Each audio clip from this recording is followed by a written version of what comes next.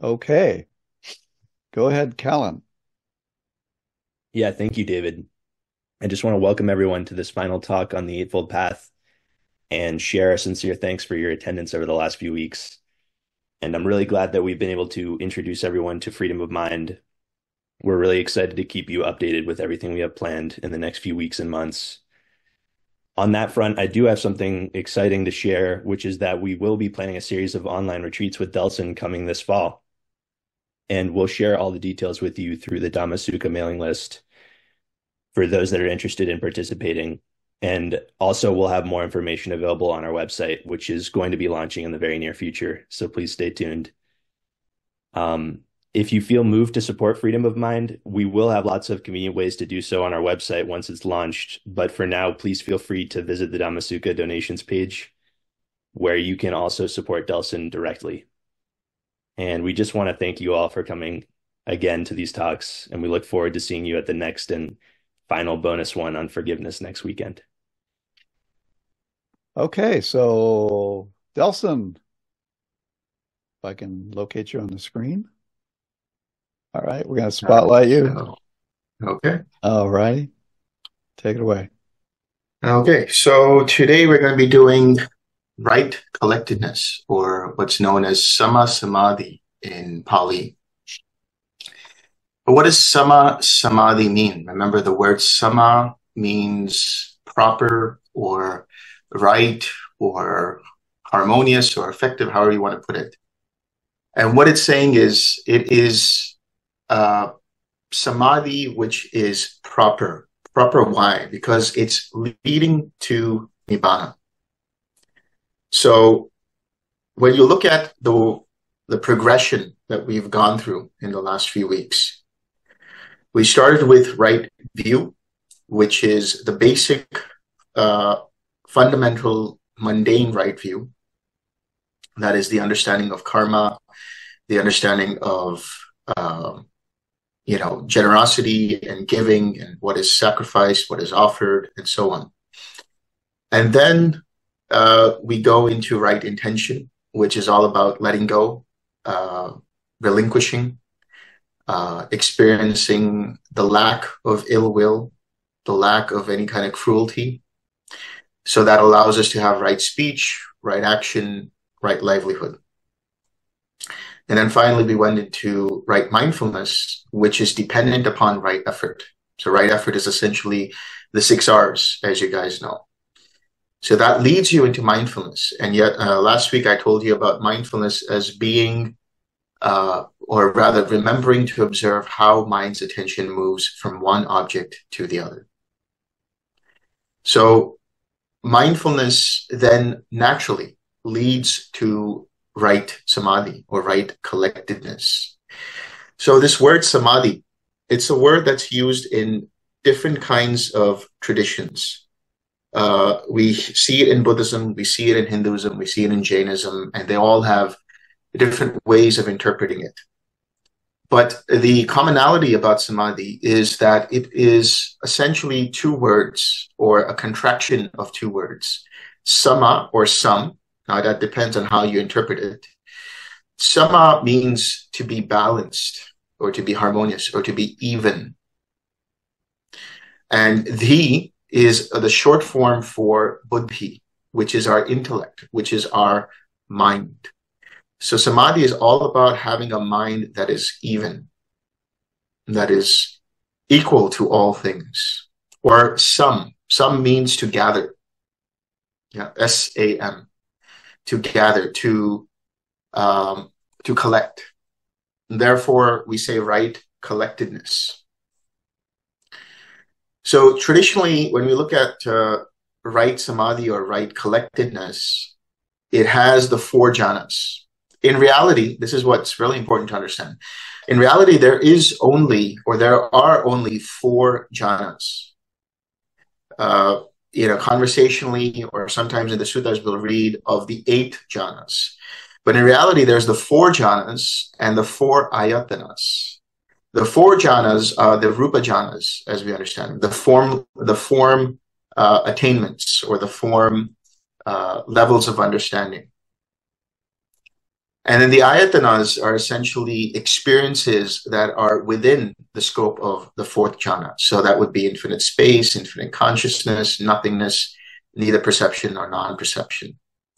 So the word jhana actually comes from the Sanskrit dhyana. And dhyana means to study, to look, to understand. So jhana in Pali is essentially levels of understanding. There are also levels of cessation. Why? Because they cease coarse mental activity in the beginning and subtler mental waves or disturbances until you come to a point where you have the total cessation of all perception, feeling, and consciousness, as a result of which, or from where, they can arise, so to speak, Nibbana. Now, in the commentaries, it's also said that jhana can come from the word jayati, which is to burn up. In other words, you're burning up the hindrances, you're burning up the impurities of the mind. So I'm not really going to touch too much on the jhanas because, you know, there are so many videos out there now with regards to jhanas. You can see my videos, you can see Bhante's videos. You know, we talk about jhanas in great detail. And the thing about it is, within this community, I wouldn't say everybody, but within this community, there is a certain obsession with jhanas. There's a certain kind of like desire to attain this particular jhana or that particular jhana. But, you know, if you see David's background, you can't see it now, but his background is the path to Nibbana. So this is all about Nibbana. It's a Nibbana practice. It's not a jhana practice, right? And so if you want to experience right samadhi, right meditation, right collectedness, you need to fulfill the preceding factors. You need to first have right view. You need to have right intention. You need to exercise right speech, right action, have right livelihood. You need to cultivate right effort so that you can establish right mindfulness. And naturally so, then what arises is right samadhi or right meditation or right collectedness. So what do we mean by the word collectedness? So there's another word which is called ekagata. And oftentimes ekagata is translated as one-pointedness, or sometimes it's translated as unification of mind, where the attention of the mind is completely laser focused, pinpointed on one particular object. But that just suppresses the entire mind. It's not actually helping in any way. All it does is makes you very concentrated, very focused, which is good. But ultimately, you're not able to deal with the hindrances. This practice is all about dealing with our shadows, dealing with our hindrances, dealing with whatever arises that is causing us suffering, so that we can accept them, we can learn from them, and we can let them go.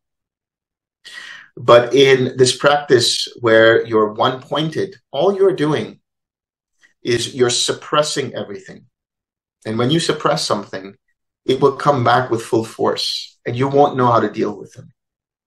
This is why right effort and right mindfulness is required. So collectedness is actually the unified mind. The unified mind means, or the unified mindset means that it's a collection of thoughts that are similar coming together towards an object, or coming together around an object. One of the analogies that I like to use is the idea that, you know, we can say that the object of meditation is a planet. And our attention is the satellite dish, or the satellite rather, that orbits around the planet. Now, if you're too close to the planet, if your attention is too one-pointed towards the object, what happens? Through that gravitational force, the planet attracts the satellite, and the satellite starts to come down crashing. If the satellite goes out of orbit, now it's lost. Now the attention of your mind is lost. It's drifting away completely somewhere else. So in order to balance the attention, to keep your mind's attention orbiting in the right way, you need right effort. You need the 6 R's. When you have the 6 R's, you're able to see, is my attention becoming too one-pointed? Am I trying too hard? And if you are, you recognize that, you release your attention from it, you relax any tightness and tension in mind and body, come back to the smile, return back to the object, and just observe. I've often said, if I wanted to save time on all of these Dhamma talks, I would just say 6R and observe, or let go and observe. Because that is what leads you to samadhi. Letting go is right effort. Observing is mindfulness, which leads you to collectedness. So when your mind's attention starts to come into orbit around the object, starts to be aware of the object, and has enough spacious awareness, has enough open awareness, so that if a hindrance arises, even before it completely captivates your attention, your mindfulness is so sharp there because of the open awareness that it can notice it and just let it go, just let it drift away. But if you become so focused and you just look so closely at that particular object, then you're not able to notice what's going on around you. So it is a balanced effort to make sure that your attention remains on the object, but doesn't become obsessed by the object. Now, I talked about the obsession with jhanas. This is, I was talking to Callan about this, and we were actually discussing this, and he was mentioning looking at this Twitter feed where people are saying, all I want to experience is jhana. I don't care about the insight. I don't care about the wisdom. All I want is jhana. Like it's some kind of drug that people are starting to get addicted to. Yeah. I mean, there are retreats out there where people focus completely on jhana, but you're not getting any wisdom from it. What's the point? Yes, it's enjoyable. Yes, it's pleasurable. All of the jhanas are pleasurable, but they are helping you to realize certain levels of understanding, how your mind works, how it processes. When you come into the jhanas, you start to come closer and closer to a mind that is unconditioned. In other words, you're taking the steps towards Nibbana. The Buddha has talked about the mind. Luminous is the mind, monks. Luminous is the mind. But due to adventitious defilements, the mind is obscured. In other words, the natural state of the mind is to be pure. Our true nature, as it were, is ultimate happiness. When they started this organization, Freedom of Mind Organization, in the beginning, I gave all kinds of different names. And one of the names I suggested was ultimate happiness, because that is what Nibbana is. It is the ultimate happiness. But some people weren't on board with it because they said, oh, it could be construed as we're selling drugs or something. We're just talking about pleasure, sensual pleasure, things like that. No. Ultimate happiness is unconditional happiness. When I was in South India late last year, I had gone to see one of my former teachers, and we were spending some time together. And he works in the film industry, and he invited me to go and meet with some people who were celebrities in the South Indian film industry. And they had heard about this practice, and they wanted to talk to me and understand what this is all about. So I talked to them, and the guy said, if you would just encapsulate everything in one statement, what would it be? What is this whole process about? What is the goal that we're talking about here? And I said, it is independent happiness. All kinds of happiness that we generally experience in this life are dependent upon circumstances, dependent upon people, dependent upon our sense experiences. But the ultimate happiness, the true happiness, the true nature of our minds is Nibbana. It is the unconditioned, independent happiness, an ever-flowing source of happiness that doesn't require anything. It is that dimension that is uncreated, unmanifested, untainted, unformed, it's deathless, that dimension. And the way to access that is the Eightfold Path. That is it. The Buddha had said, this is the only way to Nibbana, is the Eightfold Path. Because he understood during his time that people were doing all kinds of practices that led to different experiences. He himself tried out these different practices. He tried out going into nothingness. He tried out going into neither perception nor non-perception. He tried going into ascetic practices. He did so many different extreme ascetic practices. It will blow your mind. But in the end, he let go of those. And when his 5 companions in the holy life at that time saw that he had stopped being ascetic, they left him thinking he has given up the path. But he reminisced, or he went back into a time when he was young, a young boy with his father, and they had gone to the fields for the harvest festival. And he was sitting under a rose apple tree.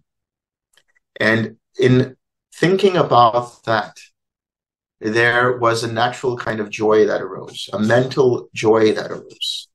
It was not a joy dependent upon seeing something, hearing something, tasting something, smelling something, feeling something with the skin. It was a mental kind of joy. And he thought, perhaps this is the way to true awakening. And so he sat under the Bodhi tree and he went through the 4 jhanas.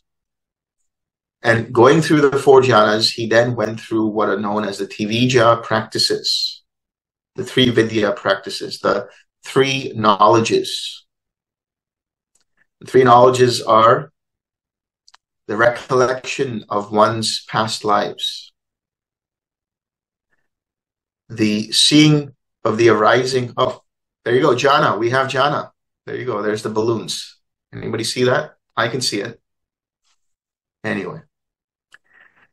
So the second one is seeing the arising and passing away of beings according to their karma. So he had direct insight into the nature of karma.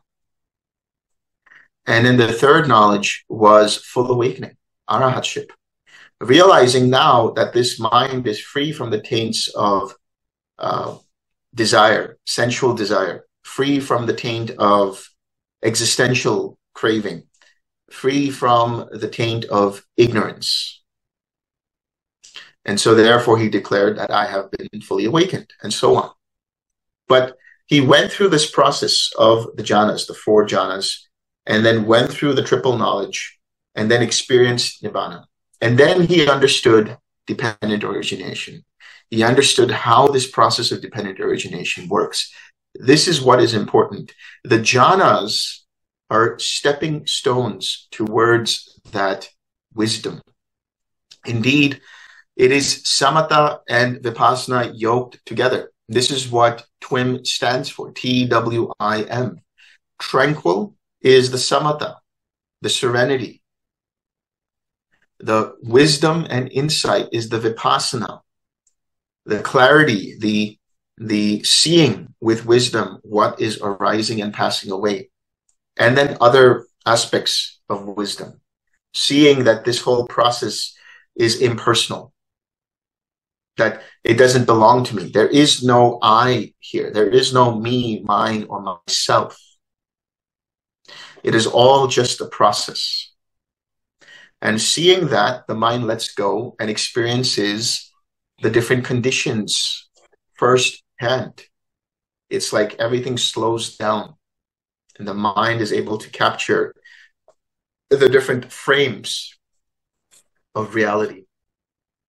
You're able to see the zeros and ones of the matrix and then experience Nibbana.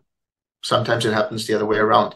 You let go completely, you have the experience of Nibbana, and then when you come back up, you see the matrix for what it is.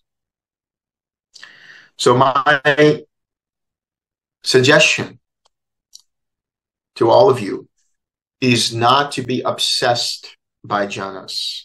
Just see them for what they are. They are impersonal, impermanent processes that arise from conditions. When the conditions are ripe, they will arise. What does that mean? There is another sutta, Samyutta Nikaya 12.23, the Upanisa Sutta. And that is basically transcendental dependent origination. It's called transcendental dependent origination, but really what it is the steps towards liberation of the mind. What it's referring to is you start off with faith, which is in tandem with right view. That faith then leads to pamoja, which is gladness in the Dhamma. Gladness because you have let go using right intention. And because you're keeping the precepts with right speech, right action, right livelihood, you start to experience levels of joy. That gladness leads to joy. That joy then leads to tranquility. That is the Sukha. That tranquility is comfort in the body, which you experience in the first and second jhana. And then after a while, you experience samadhi, the collectedness of mind. And then you experience other processes like equanimity, or seeing things as they actually are, and so on. And then from there, you experience disenchantment, dispassion, and then vimutti. So that is Cheto Vimutti. That is the name of that organization. Freedom of mind comes from that word, Cheto Vimutti. What does it mean, freedom of mind? What does that mean, Cheto Vimutti? It is a mind that is free of any greed, hatred, or delusion. It is a mind that is experiencing Nibbana all the time, in that sense. So collectedness, once you have all of the path factors, the 7 preceding path factors, samadhi naturally arises. You look at the enlightenment factors, right? You have mindfulness, you have investigation of states, you have energy, you have joy, you have tranquility, you have collectedness, and then you have equanimity. In the 4th jhana, the factor of the 4th jhana, the major factor of the 4th jhana is equanimity. But actually, it is purity of mindfulness due to equanimity. Why? Because when you start to develop the enlightenment factors, as a result of letting go, as a result of practicing the 6 R's, as a result of the mind starting to become mindful, aware of what's going on, that mindfulness leads into investigation of states. That mindfulness leads into discernment of states, understanding what is present and what is not present. The mind has craving. I will let it go. The mind is without craving. I'm okay. I'm staying there. That investigation leads to the energy, the exercising of right effort. Do I need to let go of something, or am I okay? It balances out the energy. That naturally leads to the joy of the first and second jhana. That's called the piti. That's an emotional or mental kind of joy. This is why the Buddha talked about the many kinds of feeling in Majjhima Nikaya 59. And he talks about the pleasure, the pleasant feeling that is beyond just the sense basis, and that is jhanas. That is the piti of the first and second jhana. That joy then results in tranquility, a mind and body that is relaxed, a mind and body that is calm, as a result of which there is collectedness. And from that collectedness, there's equanimity. What is equanimity? Equanimity is another word for yata bhuta jnana dasanam, seeing or the knowledge and vision of things as they actually are. Seeing reality as it actually is. When the mind sees reality as it actually is, it has an experiential understanding through penetrative wisdom into the nature of all conditioned experience, which is that they are, that they are impermanent, that they are liable to cause suffering, and that they are impersonal. It's through that equanimity that you're able to see these things, or by seeing these things, your equanimity deepens. And then that equanimity informs the next arising of mindfulness. That mindfulness then informs the next arising of investigation of states. That investigation of states informs the next arising of energy, then the next arising of joy, then the next arising of tranquility, then the next arising of collectedness, and so on and so forth, until it becomes consolidated into the fourth jhana. Now, from this fourth jhana, all kinds of things can happen. You can do all kinds of things. You can direct the mind to the triple knowledge. You can direct the mind towards one of the triple knowledges. You can direct the mind towards the cultivation of different kinds of siddhis or powers. You can direct the mind towards the ayatanas. Direct the mind towards experiencing infinite space. Direct the mind towards then experiencing infinite consciousness. Experiencing nothingness, neither perception nor non-perception. Of course, this happens naturally, but for an advanced practitioner, they can direct their mind immediately, wherever it wants to go. Right now, I want to go into infinite space. There I am. I want to go into neither perception or non-perception. There I am. So this practice allows you to develop that skill. Why would you want to develop that skill? For bragging rights. So that you can show off to people and tell them, I can do this and I can do that. It's so that your mind becomes malleable, right? When your mind is malleable, it is free of any kind of constriction. It can go anywhere it pleases. It can do whatever it pleases, or under the direction of volition. And so once this is mastered fully, the mind can go into Nibbana whenever it wants. It can go into Nirodha whenever it wants. This is the process. Now, a greater obsession arises, greater than the obsession of the jhanas. And that is the obsession of, or the obsession for Nibbana. When you least expect it, your mind goes into Nibbana. In other words, when the mind is free from any kind of craving. When you're, let's say, in the 8th jhana, or you're in the signless state, or wherever you might be, there is this expectation, okay, any minute now, it can happen. I saw Bhante's videos. He was talking about this particular place. I think that's where I am. Or my guy told me this is where you are. Just keep going.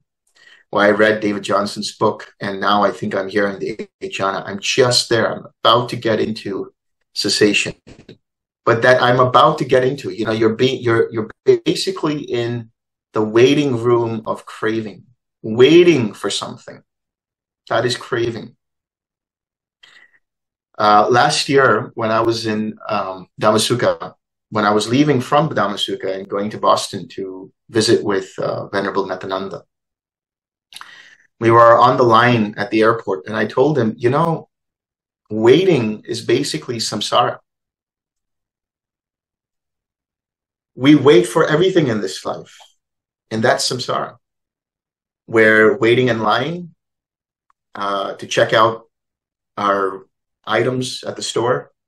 We're waiting in line to check in at the hotel or for our flights. We're waiting for payment to come through. We're waiting, staring at the microwave for a minute for our food to heat up as it rotates. It's just waiting constantly. And that has trained our mind, for better or worse, to always expect to be waiting. And in that process of waiting, we are anticipating, and that anticipation causes restlessness in the mind. And from that restlessness, there arises only more mental proliferation. So when you stop waiting, when you are just there for the sake of being there, meditating for the sake of meditating, not meditating for anything. Yes, there is a goal that is the full awakening of the mind, but that is the chanda, that's the wholesome desire. Becoming obsessed by that desire is the craving. But once we let go of the obsession and say, okay, we're just going to breeze through, let's see what happens. Let's just see what happens. That has become apparently my catchphrase amongst the people who know me. All I say is, let's just see what happens. What should we do? Oh, let's just see what happens. What do you think is going to happen? Let's just see. Sometimes it frustrates people because they want a clear answer right now. And other times it relaxes people. They're like, yeah, we don't need to worry about this right now. We'll just see how things go. So don't wait for Nibbana. Just be there. Be completely there. When you least expect it, it will arise. It will happen. In my own personal experience, I will say, for example, when I did the online retreat with David that many years ago, whenever it was, I recall being in nothingness and just radiating equanimity.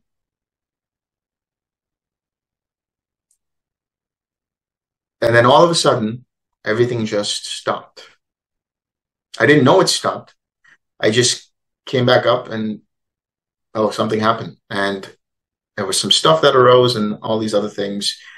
And I wrote my report to David on the online retreat. And then he asked me a couple of questions. And then he said, oh, okay. And looks like he went for a swim. But the point being is that it can happen anywhere. It can happen from the first jhana onwards. It doesn't mean that you have to go sequentially from the first jhana to the second jhana to the third jhana, the fourth, all the way up to the eighth. It can happen in any of the jhanas when you least expect it. Why? Because you're just there. You're right there. There's no anticipation. It's just, okay, this is where I am. This is what's going on. But guess what? The second time around, when I went through this process, I knew what to expect. And so I'm waiting for Nibbana to happen. I'm waiting for that process to unfold again. And I told David, I'm waiting. He's like, yeah, that's what happens. The second time around, the first time is easier because you have no idea what's going on. The second time around, much more difficult. So the information that you have through the TWIM community, through the experience of the jhanas, Bhante's explanations, my explanations, David's explanations, all the other TWIM teachers who talk about jhanas. It's like a double-edged sword. We're giving you information. We've told you what you could see in your practice, what could happen on your journey to Nibbana. And it's great because it's also there in the suttas. In Majjhima Nikaya 111, which is the one we usually read, there Sariputta goes through all of the jhanas, the 4 jhanas, and then the 4 ayatanas, and then experiences cessation, perception, feeling, and consciousness. And then from his seeing through wisdom, experiences Nibbana, and then attains Arhatship. So all of the information that we're giving you is just to let you know the stepping stones. It's just to say, this is where the map leads. This is what's happening. But what has invariably happened is that people become obsessed by the stepping stones of the map. So this is what I'm hammering into you guys, this point. Don't become obsessed by the process. Don't get caught up in the stepping stones. Don't even keep your eye on Nibbana because you're going to be expecting it. You're going to be craving for it. Just be like an explorer. Right? I mean, yes, there's all of these preconceived notions of what Nibbana could be, what the jhanas could be like, what do I have to experience, what are the emotional tones, what are the mental experiences and all of that.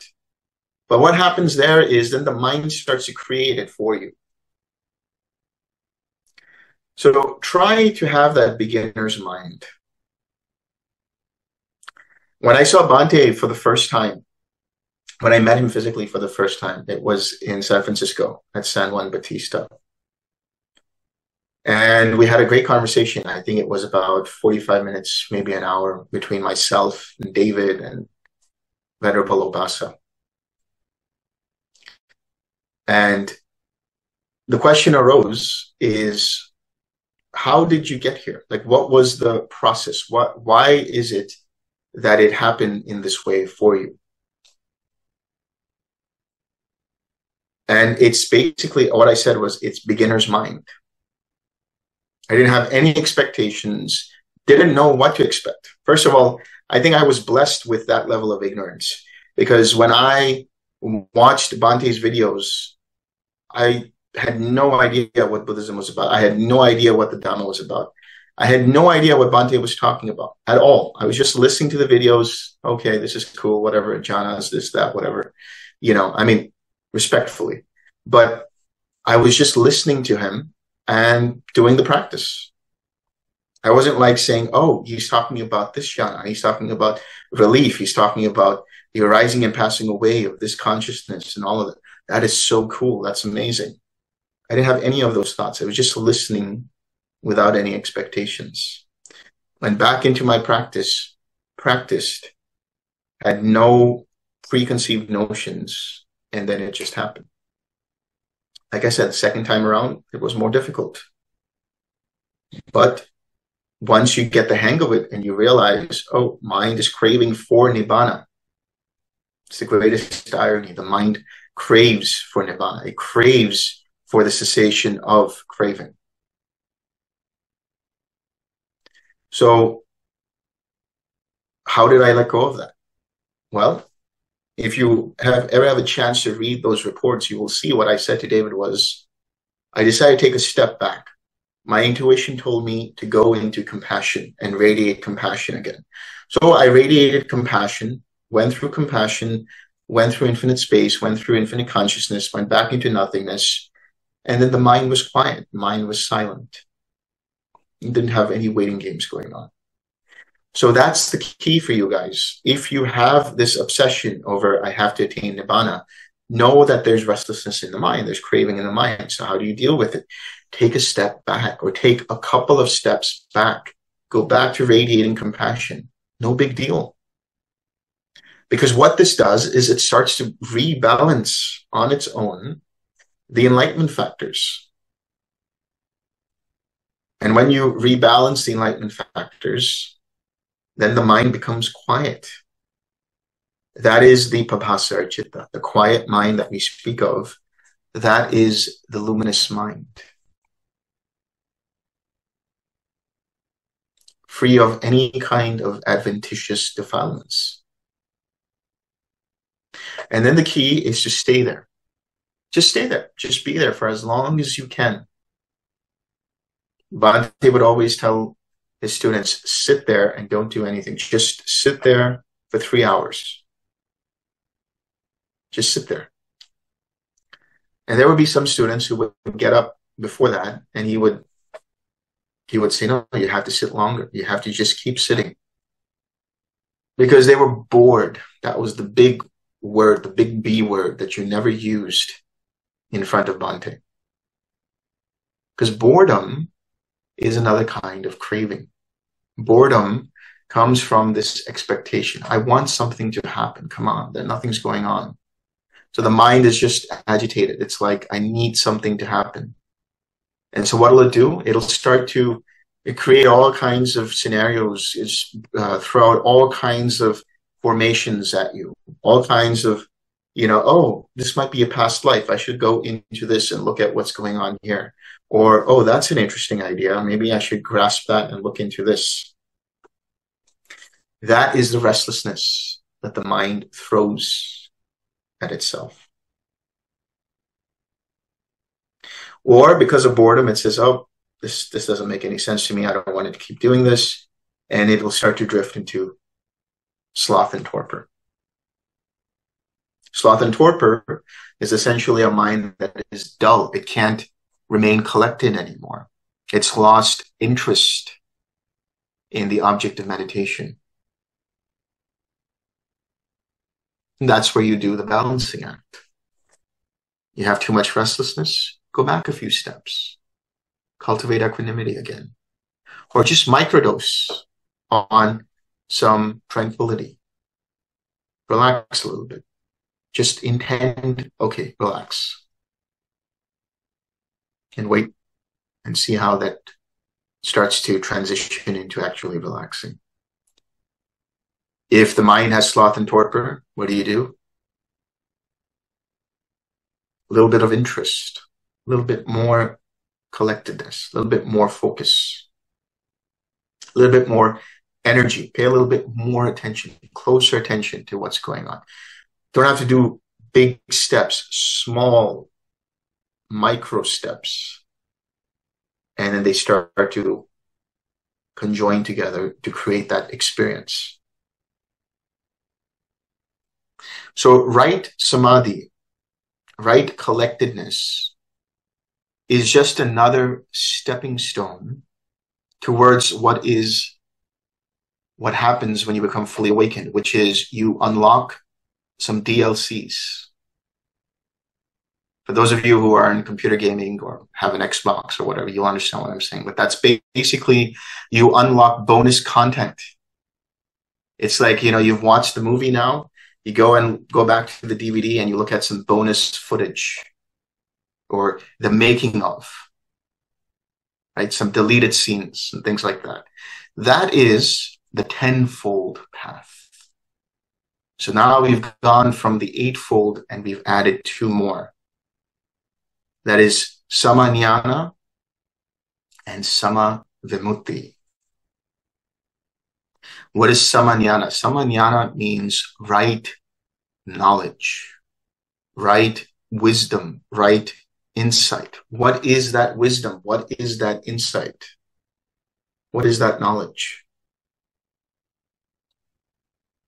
The seeing of the links of dependent origination. The consolidation, the establishment of that wisdom that is unshakable, akupa, as it's known in Pali, unshakable. Once you have seen it, you cannot unsee it. Once you have known it, you cannot not know it. So this wisdom that arises is seeing into the nature of reality itself. And as a result of which your mind shifts. Now you see reality for what it is. It might happen in increments. That's why we have the levels of awakening and so on. But in the case of somebody who's fully awakened, that right wisdom is on all the time. They have established the understanding of dependent origination completely. They've seen dependent origination in all ways, in all time frames, forwards, backwards, forwards and backwards, inside out, upside down, sideways, in every conceivable framework. And you ask that mind, okay, explain to me dependent origination. Well, they'll ask you, how much time do you have? How deep do you want me to go into dependent origination? Right? You can spend one portion of one link and you can discuss it all day long because you understand it fully. Until you get there, yes, you have some understanding because now you see things as an impersonal process. So you've let go of the notion of a personal self. You realize that everything that arises and that the mind identifies with as a self is nothing more than an impersonal process. And then you have deeper insights as you keep going into this process until it becomes completely established in the mind.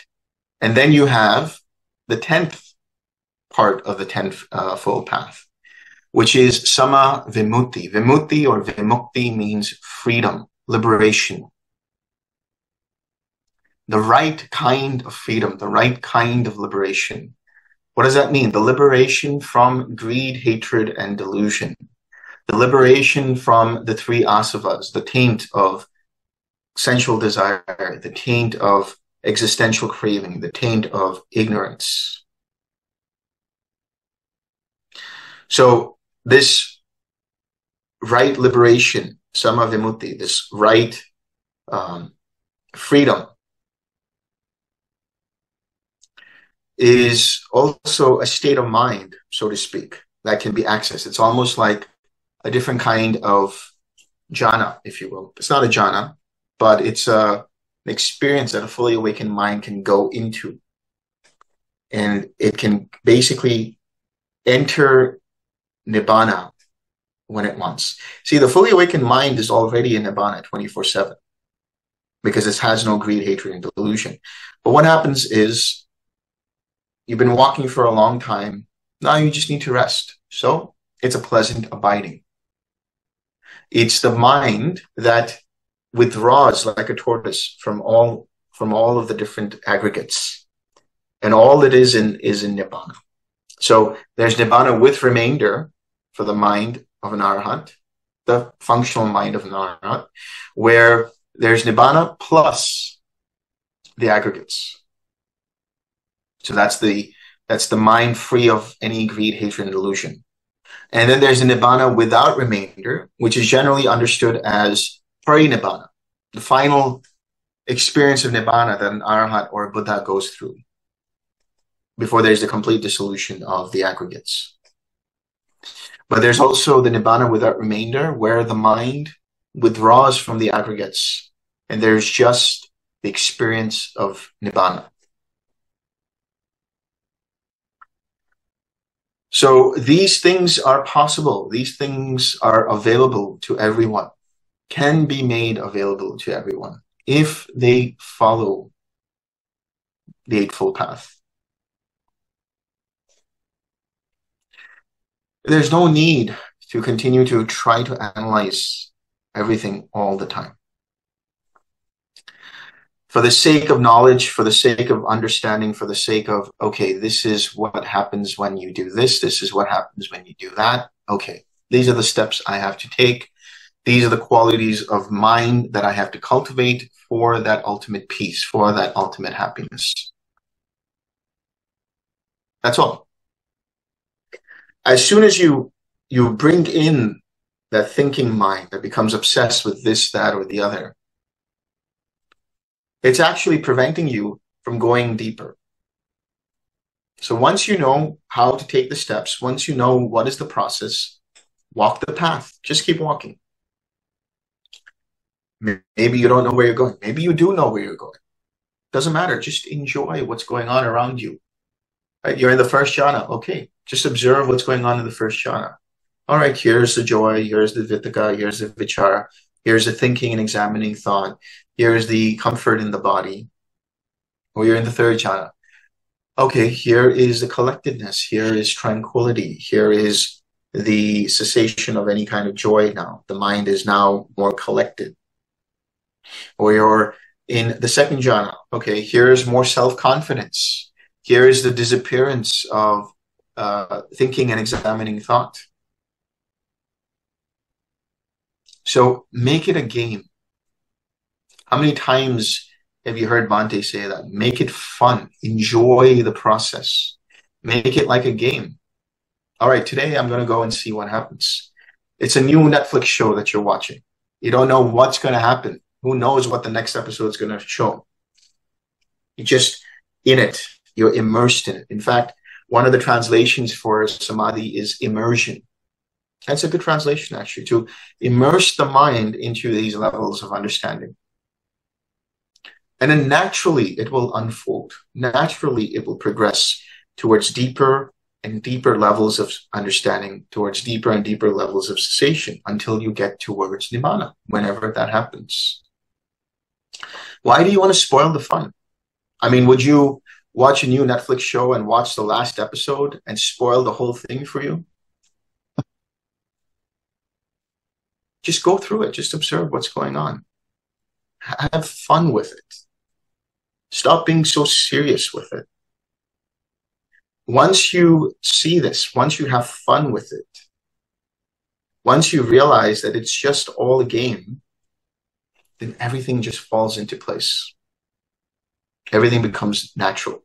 This is why the Buddha has said, one who has faith, it is natural for them to go into pamoja. It is natural for them to go into joy.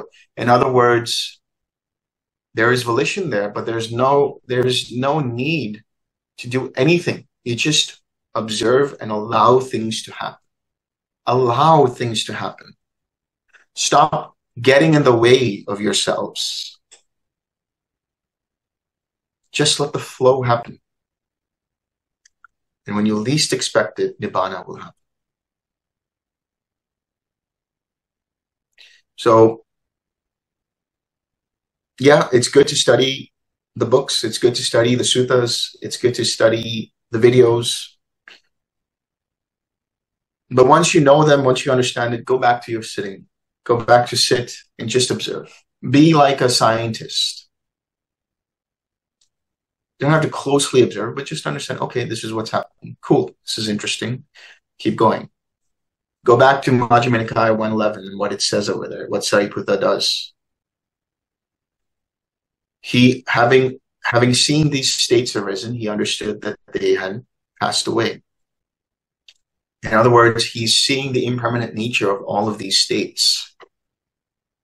You don't need to perfect the experience of the jhanas. You just need to know, okay, this is what's going on. Keep going. Keep going, keep going, keep going. Keep letting go. Keep siksaring, keep siksaring, keep siksaring.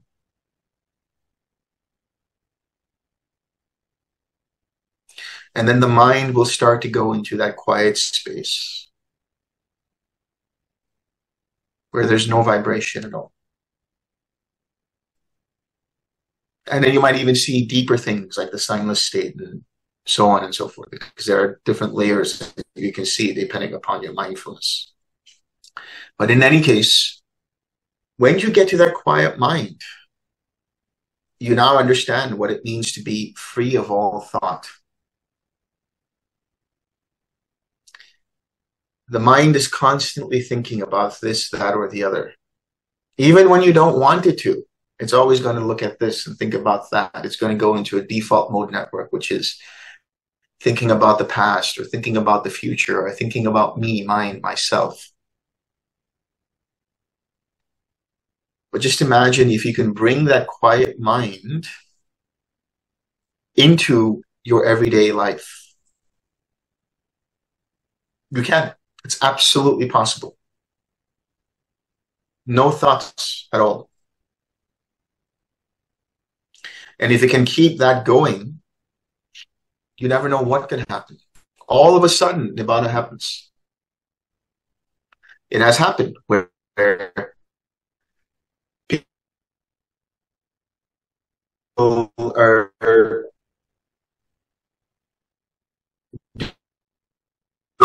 doing the dishes and their mind becomes, it pops and they have an experience.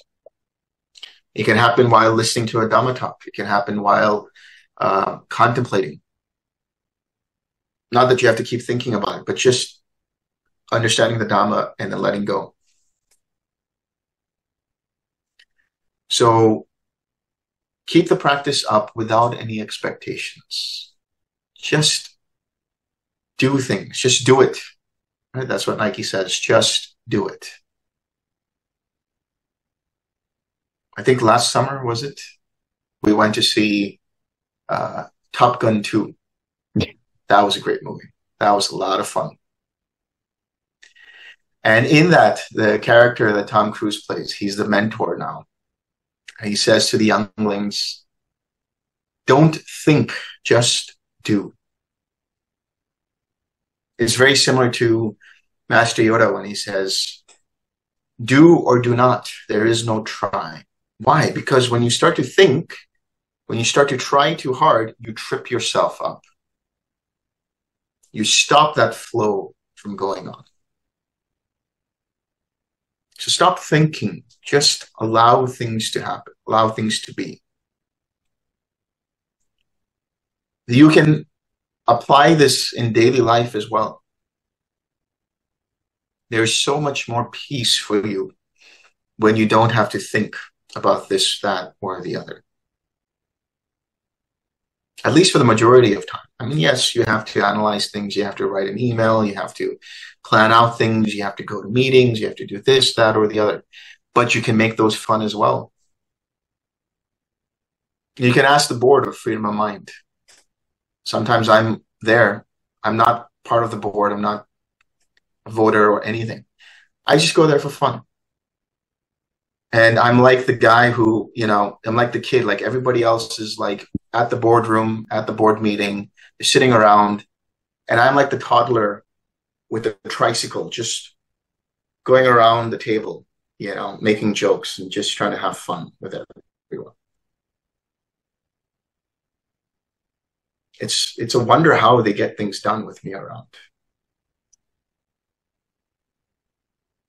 But everybody has fun. That's the main key.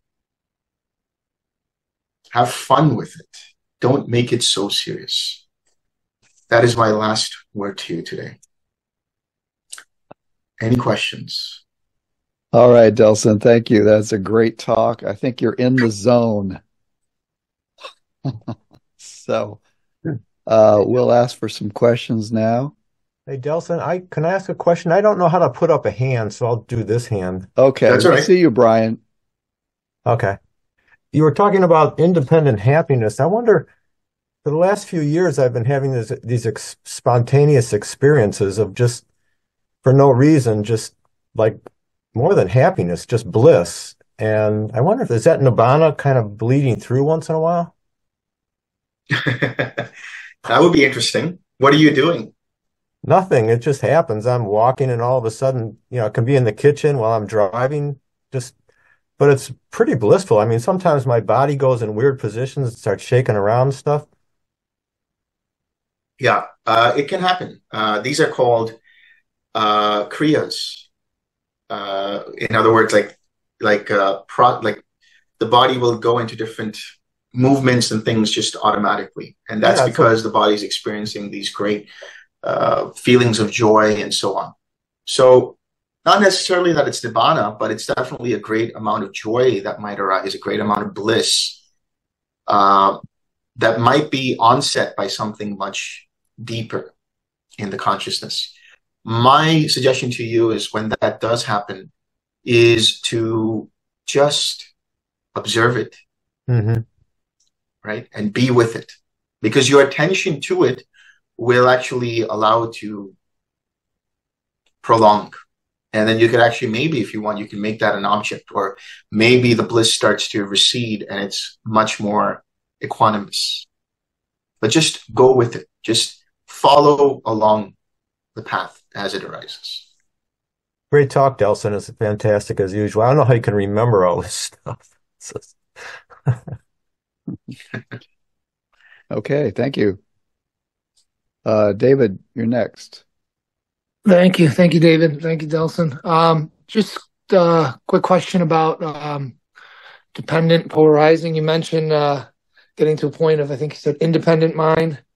Obviously, that's, I guess, state of nirvana. But I don't want to get too philosophical or too in my head around this. And I understand the drive, the enlightenment drive for it. But just in principle, if we take seriously dependent co-arising, isn't everything dependent, so that there is never any state of sort of independent or non-origination? I mean, so samsara is nirvana, nirvana is samsara, maybe in the more Mahamudra tradition. I don't want to get stuck in the philosophy behind it, but just as a practice, when I'm dropping into the wisdom of dependent co-arising, I can't seem to find a place to rest in that independence that you're talking about. So I'm sure, relax, let go. I get it. Just wondering what you just say about that. So that's why I talked about when the Buddha said that Nibbana is the uncreated, the unformed, the unborn, the deathless. In other words, it is the only element, so to speak, that is outside of the scope of dependent origination. We touched a little bit upon transcendental dependent origination as being that is really a dependent liberation or a dependent letting go. But Nibbana is outside of the scope of any conditioned experience. The best way to get close to it, the best way to get as close to it as possible, is to let go of any thoughts that arise right here, right now. And there is this small space that's there. That's like that's what we call the mundane Nibbana. And all you do is just allow the mind to rest in those spaces. And eventually those spaces will become longer and longer and longer until it becomes quieter and quieter and quieter. And you're, steps away from Nibbana, outside of dependent origination. Because that space is basically the space between one link and the other. It's outside of the scope of dependent origination.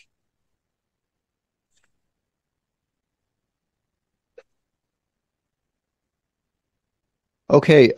Actually, I have a question from last week from Ken. It's an interesting question. There's the mind, but there's also the brain. So how do they interact with each other? What is the difference? How do we look at that?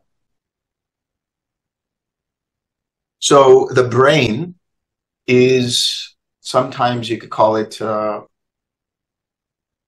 there's different words for it. There's the mano, there's the chitta, there's the chetana, there's all of these different words for it. But just to simplify, the brain is part of the rupa part of namarupa. In other words, it's a physical component. It's like the hard drive. And all of the things that happen in reference to the mind, because mind is made up of what? It's made up of contact, feeling, perception, intention, attention. So the brain is the hardware. And the components of mind, which are these faculties that allow these processes to happen, is the software. So when we talk about the chitta, for example, chitta can be the mindset. Sometimes it's translated as heart. Sometimes it's translated as mind, whatever you want to call it. But it is what is functioning through the faculty of the brain itself. But that doesn't mean that the mind originates from the brain. It's just this facilitator. But the mind, you can't say the mind is just here. Or you can't just say the mind is just here at the heart. The mind pervades all. So the brain is just a facilitator. It's an organ. It's a physical organ. And the mind is, you can say, not exactly, but just for your understanding, the electrical currents that seep through the nervous system that then create an experience. And that creation of an experience is the mind itself. So all of samsara is in that sense mind-made. Mind is chief. Mind is the forerunner of all states, because it is that which creates the matrix. Mind is samsara. It is that which brings up all of the ones and zeros, interprets all of those ones and zeros into whatever the matrix wants to show you, or whatever the mind wants to see in the matrix. Okay. There's a question from the chat. I have been meditating closing eyes. I'm curious if it's possible to open the eyes and get into jhanas, and would you recommend it? It's definitely possible, but for beginners, I would often recommend that they close their eyes. As you start to get deeper and you get more advanced, people can just be walking in jhana. This is what's known as celestial walking. So definitely possible. Okay. But only Sachin? recommended for advanced practitioners. Yeah. Go ahead. Sachin? Yes. Thank you, Delson. Thank you, David Johnson, Dhamma Sukha. Thank you, Freedom of Mind, for inspiring many people to walk in the path of happiness. Thanking you. Oh, very good. Thank you. Sadhu, sadhu, sadhu. Now, let's see, another question from the chat. Oh boy, reincarnation. I have a question regarding right view and reincarnation. If there is no self and no soul, what is it that reincarnates from one incarnation to the other? Can we call this the self? Can you please talk a little bit in simple words about anatta and shunyata? Sunyata. Okay. So nobody ever said that there is no self. In Buddhism, we call anatta as that which is not self. So reincarnation and rebirth are two different things. Reincarnation presupposes a illusory self that goes from lifetime to lifetime and accumulates karma and becomes beholden to that karma, and so on and so forth. Some call it the jivatma in Sanskrit, and so on. But rebirth is the arising and passing away of impersonal processes. And it is the mind in that moment that takes these impersonal processes and identifies as me, mine, or myself, and thus causes itself suffering. But if it sees it as just an experience and nothing more than an experience, then it realizes the emptiness of self. Not that there is no self, but that it is empty of any kind of permanent personal self. And that there is no pervasive identity in it. So it's not that something reincarnates or takes rebirth. It is processes that happen from moment to moment. Let's forget about lifetime to lifetime. Even from moment to moment, you as a person that you identify with are not the same person that you identified with 5 years ago, or a year ago, or 6 months ago, or 6 weeks ago, or 1 week ago, or 1 day ago. It keeps changing. And so what the Buddha is pointing out is that the 5 aggregates, all things that are conditioned, are not self, are to be taken as not self, are not to be taken personally. And he even went to that extent and he said that even Nibbana is not self. Next question. Okay. All right, Boris? Hello, Delson. Thank you for this wonderful talk today.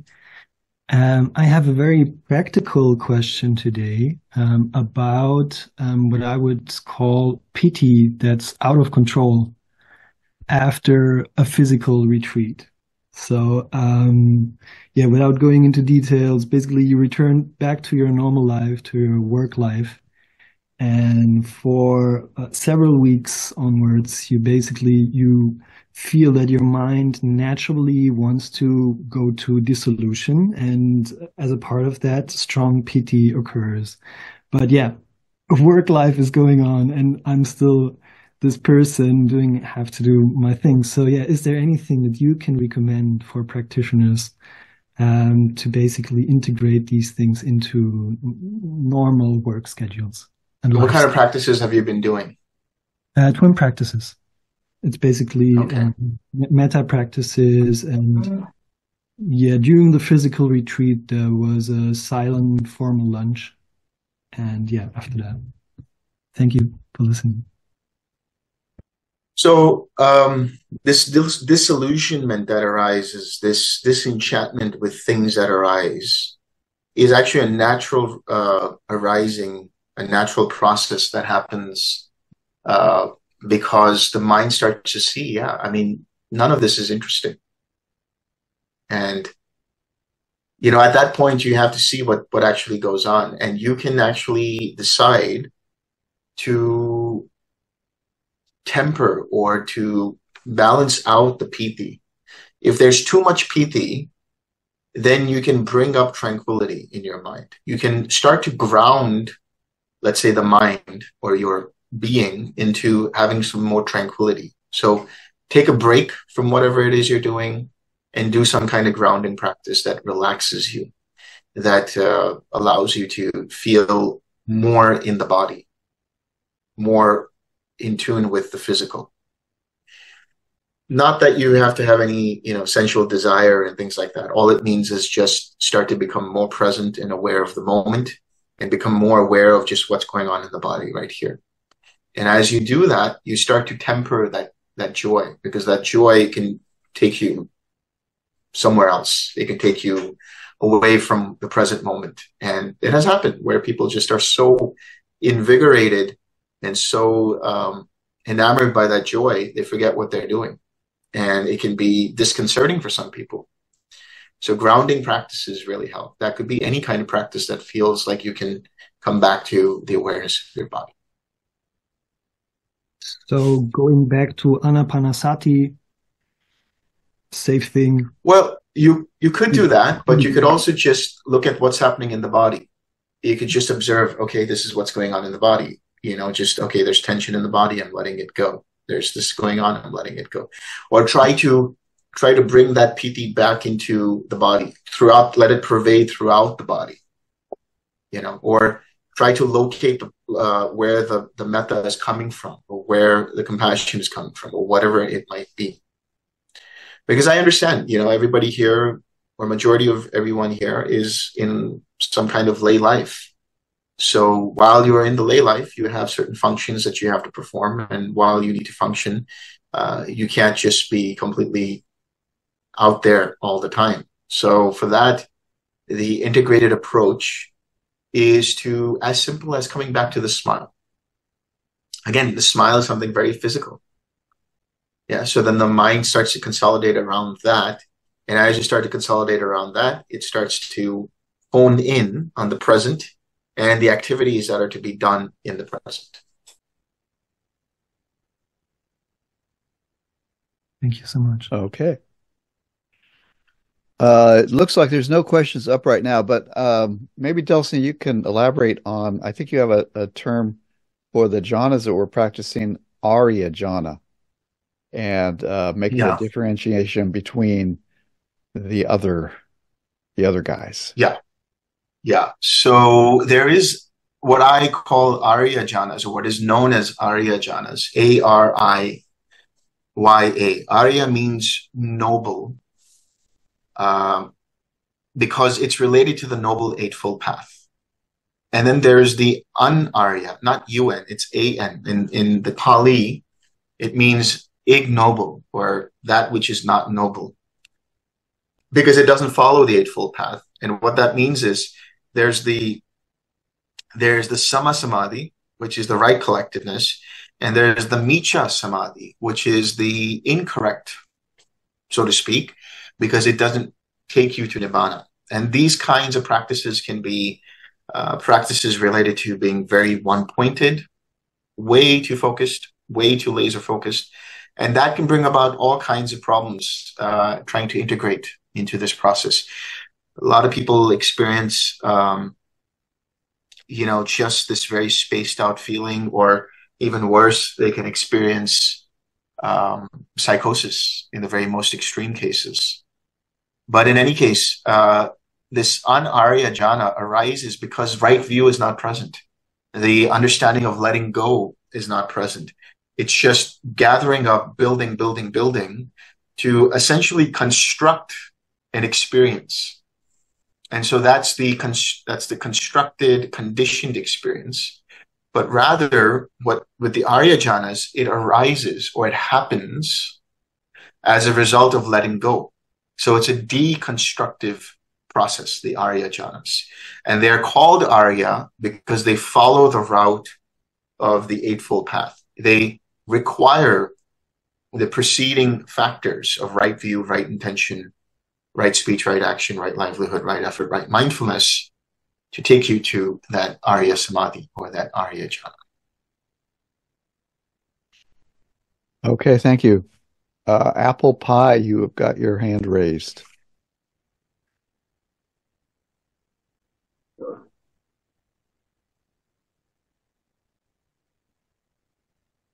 Go ahead. I cannot hear. Yeah. Alex, I think Alex also. Yes. Hi, Delson. I think Apple Pie posted in the chat. Oh, okay. Okay. Delson 6-day Nirodha. Did you have a question, yeah. Alex? No, not at the moment. Okay. Thank you. Delson, take a look at the chat and see if you want to actually get into this. Yeah, I think Apple Pie did bring up something very interesting for Delson. Okay. Okay, I'm curious about your experience with the 6-day Nirodha Samapatti. After coming out of meditation, do you feel extra hungry? And did you notice any weight loss? Yeah, definitely. I mean, if you're not eating for 6 days, how are you going to feel? Definitely, I want some KFC, or something. Maybe a good piece of steak. But did I notice any weight loss? Yeah, for sure. For sure. So you recommend this for dieting, Nirodha? Well, I mean, not long term. Not long term. Yeah, no longer than 7 days, correct? This is the 7-day Nirodha diet. Good for mind and body. Please say something. Yeah. Yes, David, it's Abizar here. Yeah, Abizar, go ahead. Yes, Delson, thank you so much for the definition of anatta. What you have explained is so broad. I mean, it doesn't go with the concept of, or rather, not self is not a very good explanation of anatta. I feel like that. And the explanation that you gave really confirms it, that this is how it is. Like, even Nibbana is supposed to be anatta. Right. Thank you so much, Delson. Thank you.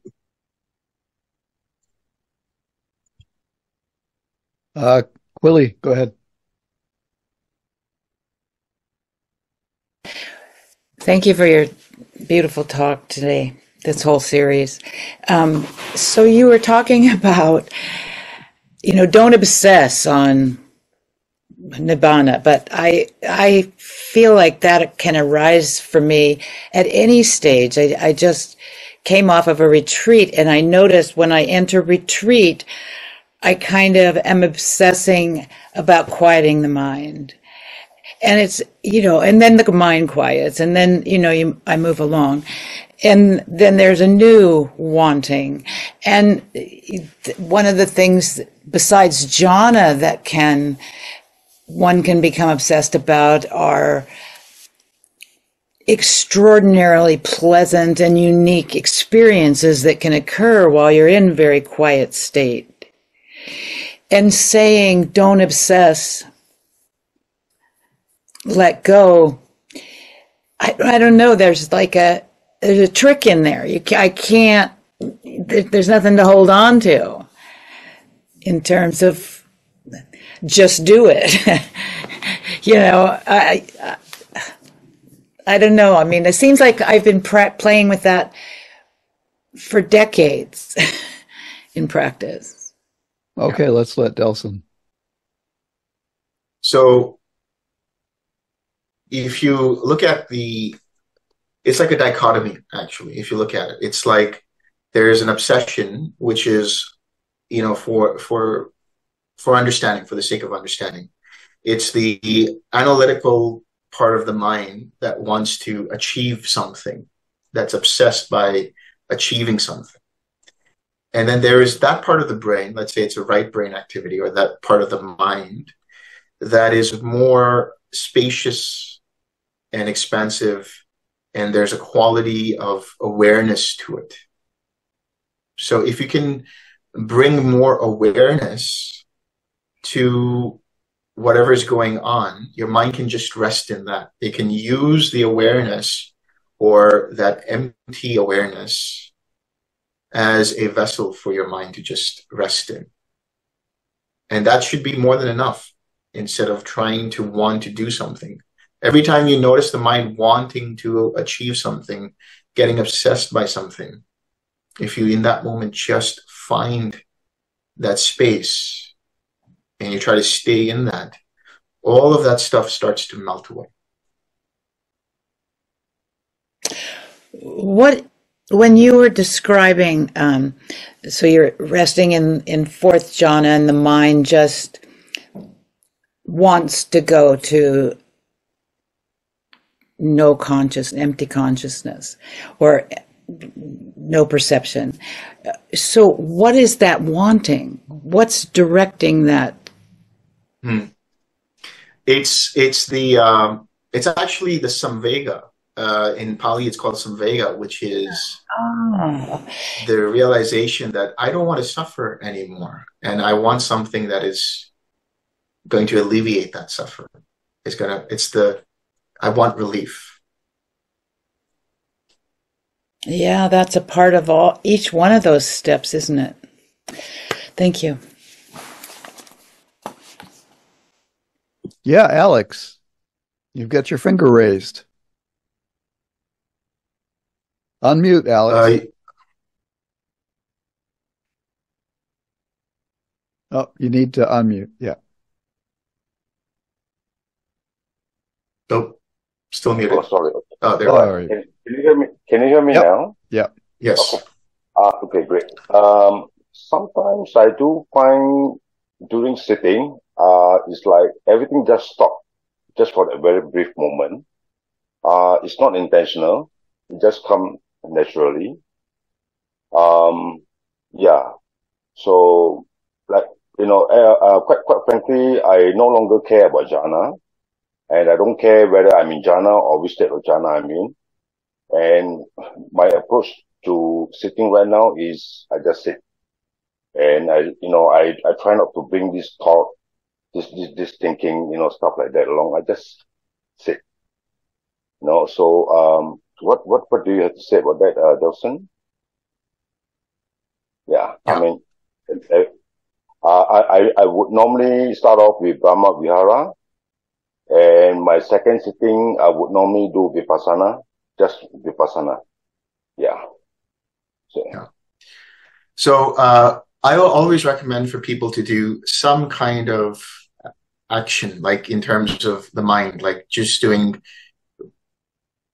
Brahma Viharas, like radiating something, even if it's for a minute, even if it's for half a minute, whatever it is.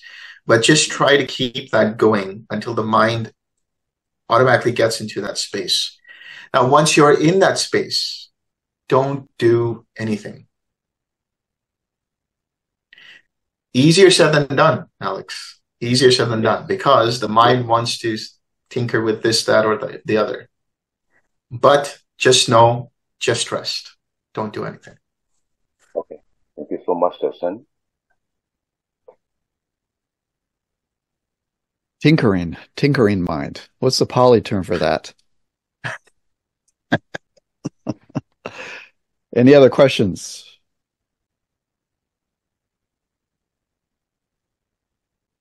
Oh, Yes. Elizabeth. Yes, thank you, Delson. Thank you, everyone. I have heard on occasion from other people that they've experienced this awakening experience, oneness with all things, and not uncommonly they may be people who really don't meditate regularly. I'm wondering how that experience fits in, if at all, with the jhanas. Yeah, this is a experience of, different words for it. Cosmic consciousness. It's the non-dual state, or state in which the mind is, the Atman meets the Brahman. It's like a complete unity of everything, unification of everything. And generally speaking, you will experience this in at least one of the higher jhanas, starting from infinite space, especially from infinite space. Because what happens is, as you start to expand your awareness, that awareness seeps through basically everything in that space. And so the beginnings of infinite consciousness feel like that, which is, I am one with everything. And that starts to then break down a little bit as you start to get deeper into infinite consciousness, where you start to see the arising and passing away of consciousness. But that's where you would see it, in that map. Okay. All right, anything else? So maybe I think we'll, actually, we need to share some merit. Wait, Jordan has a question. Okay. Hi, Delson. Shoot. Wonderful talk. Thank you so much for diving into this subject again. I don't think it can be overstated, the value of the difference between just, right samadhi and all the other types. I have a particular student who insists on taking ambient from time to time and justifies that as I can't sleep and it levels me out. And it's a very tricky subject because I don't want to be in a position of prescribing or making a value judgment, because I'm not that person. I don't know what they need, but intuitively, I think there's another one who's doing some microdosing, and they have trouble in their meditations and settling. And I'm just thinking it's like might be connected to this, but I don't want to step into that water. And I'm wondering sort of what kind of guidance can I offer? Because I'm not sure that it's healthy. I'm pretty positive it's not healthy. Yeah. So, this is actually, as you said, very tricky because it helps them sleep. But you might want to ask them to see how it actually affects their meditation. And they might already know that it does have an effect on the meditation. A lot of different kinds of, medications or microdosing and things like that have a very direct effect on the subtleties of consciousness, which is to say that it starts to dull out the ability to focus, and it defocuses the mind too much.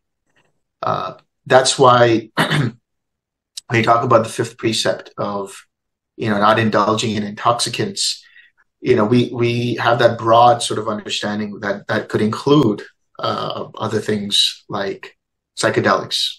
I'm not saying that psychedelics are bad, but we know that there's a lot of bad trips that can happen from it. And, under the right circumstances, it can also be therapeutic under the supervision of somebody who is a doctor and understands these processes. But I've also seen that once people do this, that once they start to go down that path, it's difficult for them to meditate on their own. So maybe the best way to guide them is to say, okay, is there any chance of you speaking with your doctor, if possible, and seeing if there are any alternatives, and or finding other ways that alleviate this sleeplessness, because they can try yoga nidra, for example. Yoga nidra is a wonderful practice where you train the mind to go under certain levels or stages of sleep for 20 minutes, 30 minutes at a time.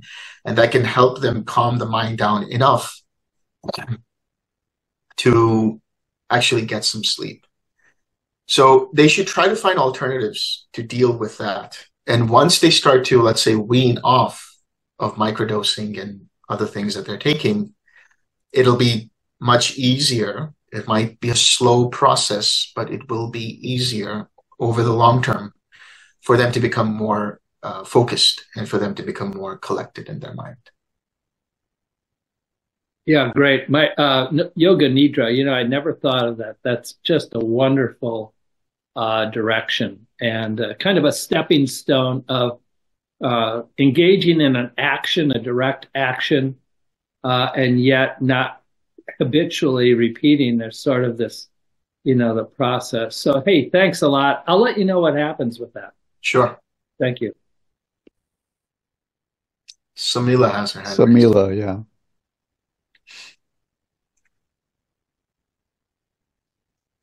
Samila, where are you? Oh, is she there? I don't see she it. might have frozen. It looks like low bandwidth is being. Oh, no. Okay, we're back. But oh, there we go.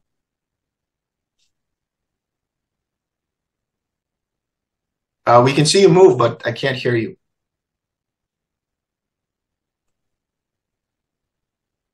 No, nothing yet.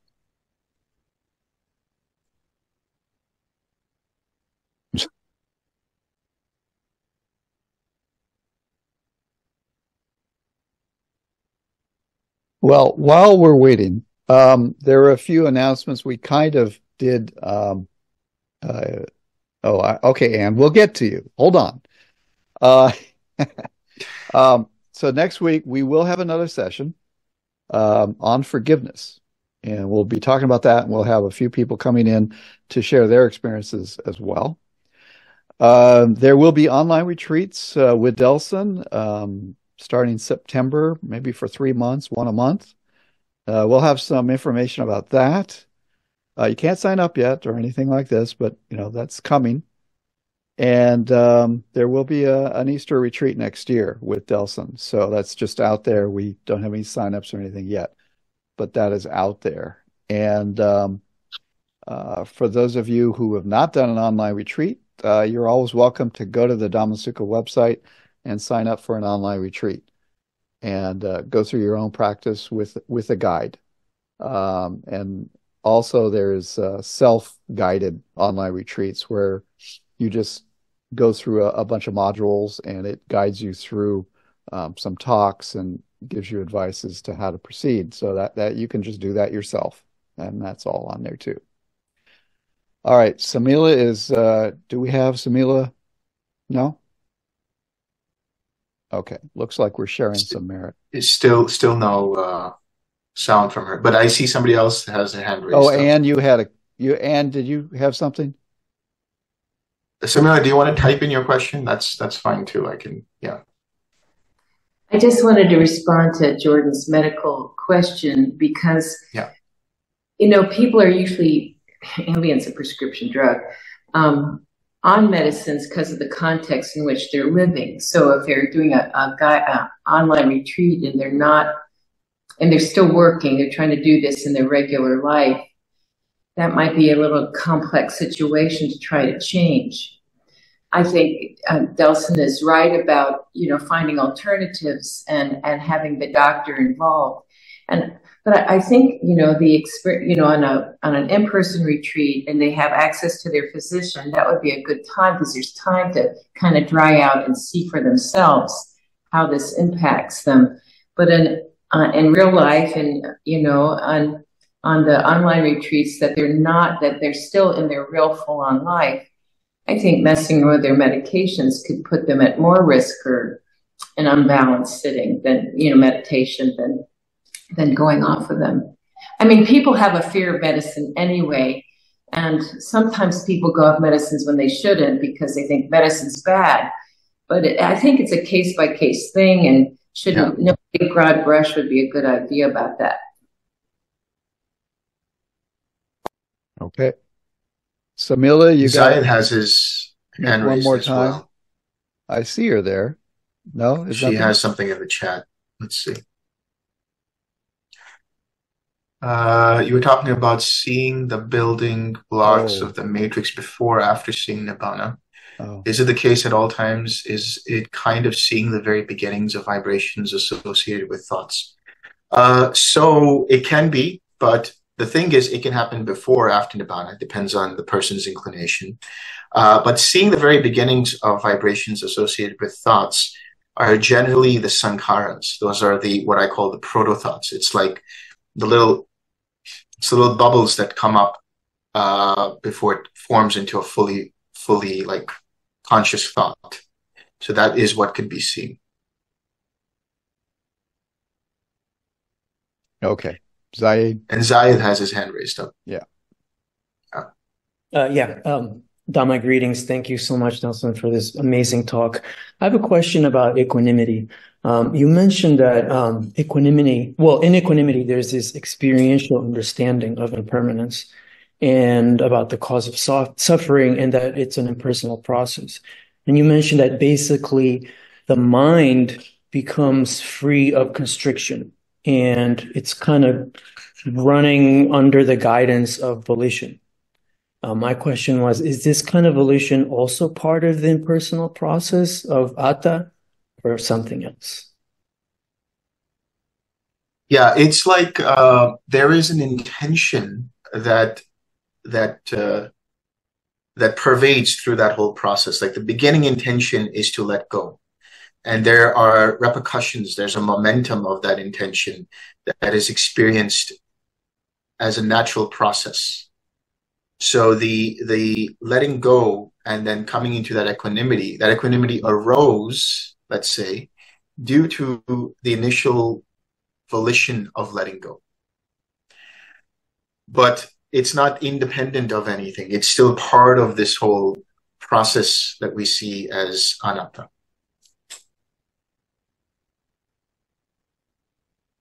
It's like, when you have those spinning tops and you let them go. So the first intention was to let them go, and then the momentum of that top, it keeps spinning, but it's spinning because of the other forces around it for a while at least. And those other forces there are the other preceding steps, let's say, prior to equanimity.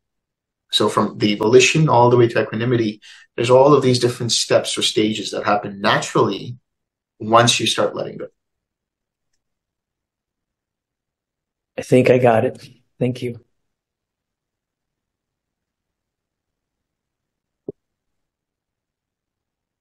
Okay, thank you. I think we'll call an end to the questions now. We've been going quite a long time.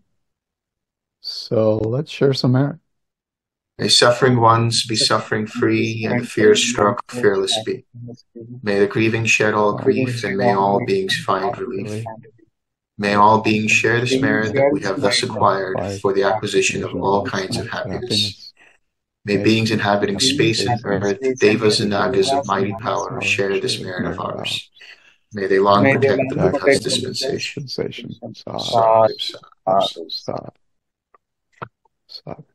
you, everyone. Thank you, Delson. All right. Thank you, everyone. Thank you. See you Thank you, next week. Delson.